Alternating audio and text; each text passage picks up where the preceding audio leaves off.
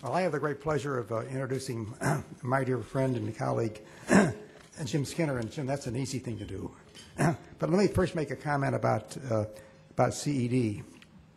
The McDonald's are very privileged of having been selected by the board of the Committee for Economic Development to receive this Global Leadership Award.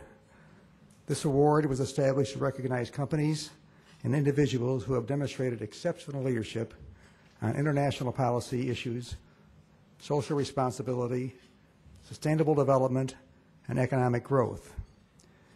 Now, this award is not presented each year, but rather only when a company shows exceptional merit.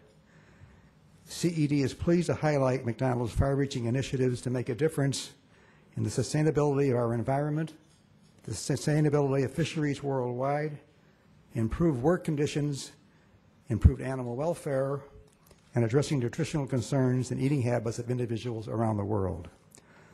Along with CED, McDonald's shares a commitment to work with businesses around the globe to address the most pressing economic and social issues facing our society. I should also mention that we're proud that our colleague, Roger Stone, a longstanding member of McDonald's board, also serves as a CED trustee, and he's worked with this group for many years. Now, let me tell you a little bit about Jim Skinner. As McDonald's Vice Chair and Chief Executive Officer, Jim leads the world's largest food service company with some 32,000 restaurants in 117 countries. McDonald's serves 60 million customers each and every day and employs 1.7 million people across the globe in corporate and restaurant positions. I think we're helping the employment ranks, Jim, a little bit.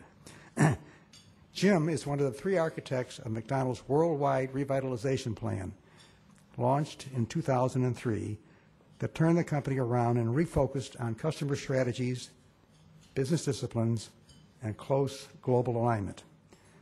And upon becoming CEO in 2004, Jim set three top priorities for his leadership: long-term sustainable growth for the company, talent management and leadership development, and promoting balanced, active lifestyles.